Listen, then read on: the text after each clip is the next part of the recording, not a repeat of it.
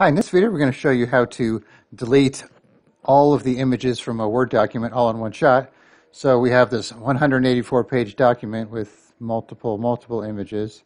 So rather than having to go through and delete them one at a time, we're going to do it all in one shot here. So from the Home tab, if you go to the Editing group, you'll find Replace. And what you could do is type in caret, which is Shift-6, G, or you could go to More, Special, and pick Graphic.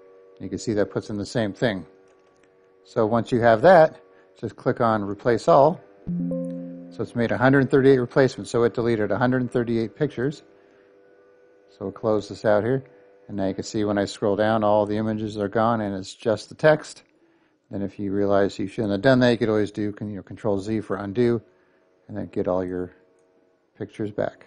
So once again, the Home group or Home tab, Editing group, Replace, caret G, Replace All, and then you'll be good to go and all your images will be removed from your Word document.